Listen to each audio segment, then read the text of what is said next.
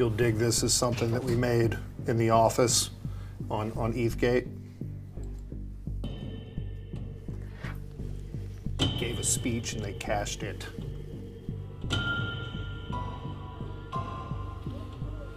And everybody recognizes that gentleman right there, Bill Hinman.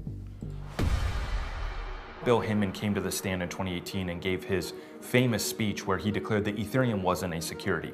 The SEC tried to allege that all sales of XRP were an unregistered securities offering. December 21st, Brad Garlinghouse came out and basically informed the world that they were soon going to be sued by the SEC.